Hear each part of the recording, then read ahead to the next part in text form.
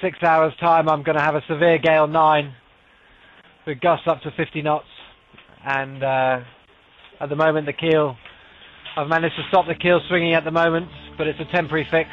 The boat could sink.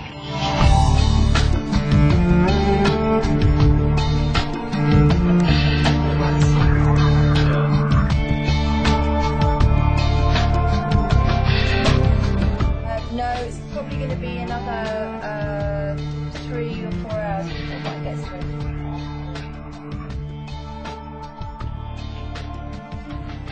It's probably the hardest thing I've ever had to do in my life. Because this boat has been my life for the last 3 years,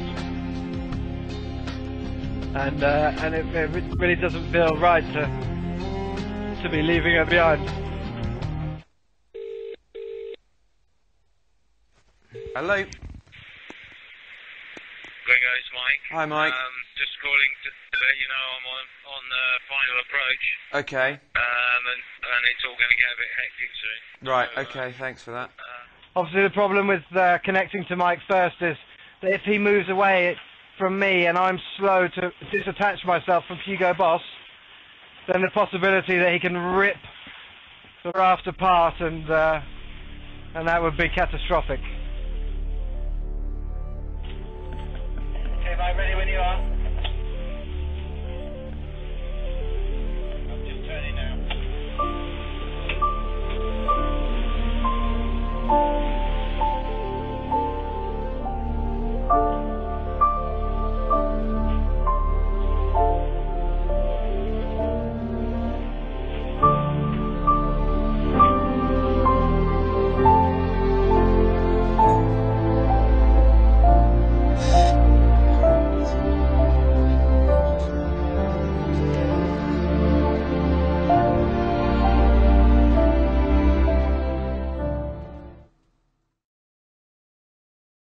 Hello.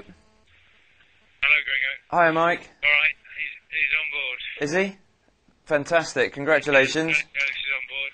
Thank you. And, well, he's looking mighty relieved. Hello? Hi, Gringo. You've just spoken to Alex yet? Fantastic, thank you.